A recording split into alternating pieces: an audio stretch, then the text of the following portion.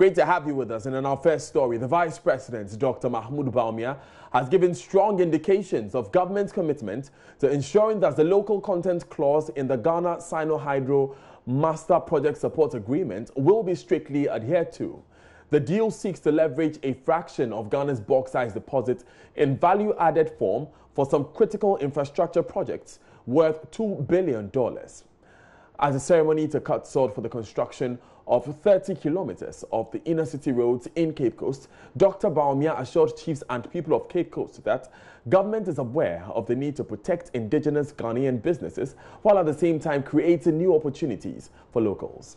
Richard Kojonyako was there and filed the following report.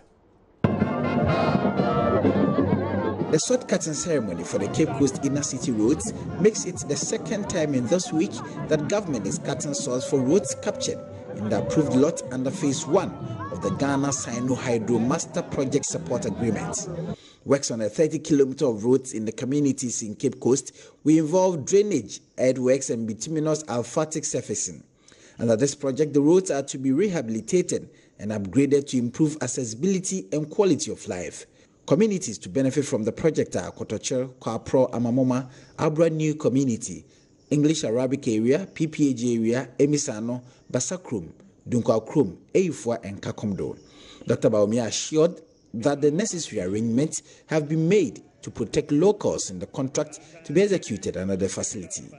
And we are going to assure you that the contract includes local content. That is part of the contract with Sinohydro. Local content has to be respected and will be respected. Our laborers and our artisans, our contractors will all get work to do. And I must say, I am informed that this is the first time we have as much as 30 kilometers of roads being awarded to be done in Cape Coast. It has not happened before in the inner city roads of Cape Coast. The assurance that locals in the project implementation communities will benefit directly from the contract was also backed by the Minister for Roads and Highways, Kwesi Amoakwanta. And even under Sinohydro Master Project Agreement, is incorporated there that 30% of local content should go to Ghanaian contractors. The essence of it is to give work to our people and to ensure technology transfer from these experienced international company to our local people.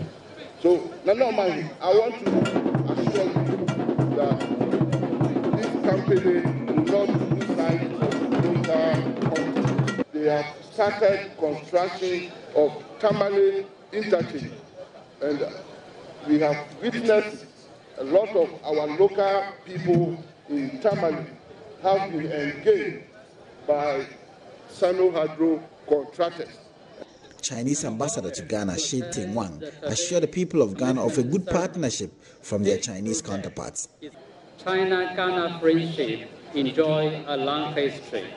The old generation leaders of two countries have forged a profound friendship since NDPP took office in January 2017. Vice President Dr. Bawumia says the gesture by government on the Cape Coast inner city roads is a direct response to the numerous concerns raised by residents over the last years on the deplorable state of roads in the city.